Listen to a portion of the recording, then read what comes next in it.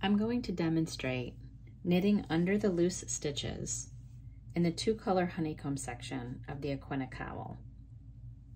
You will have worked your twisted rib in color 1 or your variegated if you're using one. And then your color 2 will become the tonal background color here. In this section, you'll be working 2 rounds with the variegated, where you're alternating between 3 slip stitches with the yarn in front and 3 purl stitches. You'll then work 2 rounds in your tonal background color 2 to create height, which is how you'll be lifting these loose stitches to create a look that's like honeycombs or waves.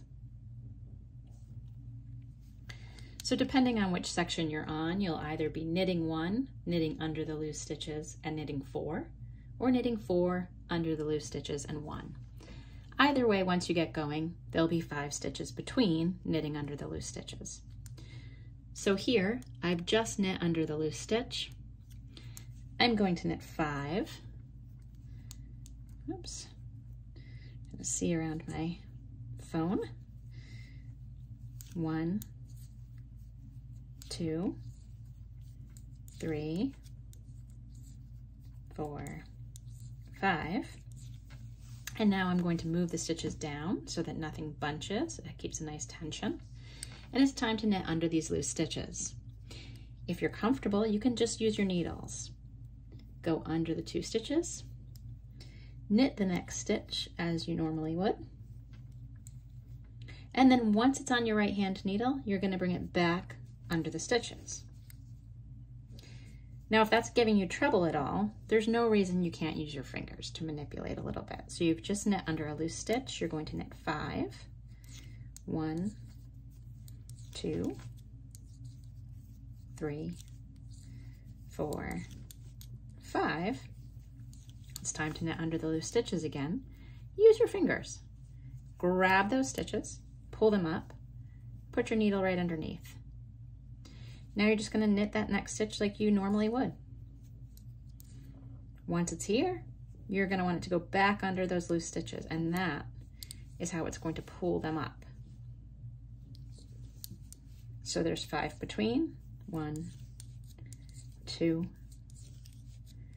3, 4, 5. It's time to go under the loose stitches again. Again, fingers or no fingers, there's no difference in the end. You're going under the 2 loose stitches, you're knitting your next stitch, bringing it back through, and there you can see. No difference whether I used my fingers or I didn't. The goal is just to get that stitch knit, pull these loose stitches up 2 rounds, and create the wave shape. 1, 2, 3, 4, 5, and under the loose stitches.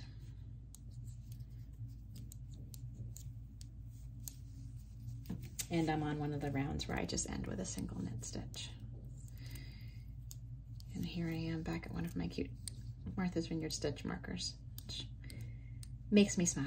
So that's it. That's all there is to that section.